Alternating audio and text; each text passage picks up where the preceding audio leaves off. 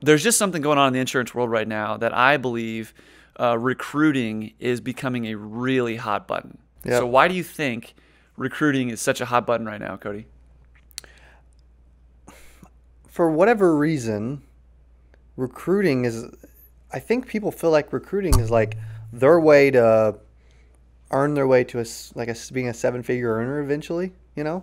And it's not that I disagree with that, because I agree with it, but at the same time, I do think, you know, full transparency, early disclaimer, most agents focus on recruiting people before they know how to spell the word insurance. And I think it's easier, I know it's easier when you have some social proof, when you can lead by example, when you can, hey, look at my commission check where I just made, $11,200 last week. Want to join my team?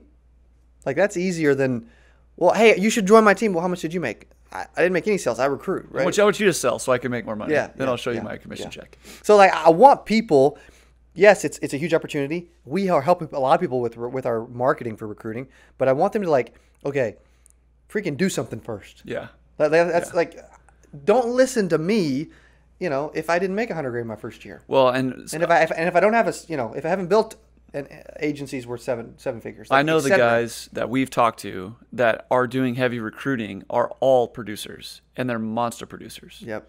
So anybody that I know personally of our clients or in our relationship, yeah, they have a good little downline built up. Sure. But it's because they're producing. Yep. You know what I mean? There's some guys that are. We were just with you know, one dude in Vegas last week that is a $500,000 producer himself before he even $500,000-600K minimum before he even considered recruiting. Yeah. Which is amazing. Yeah, incredible actually.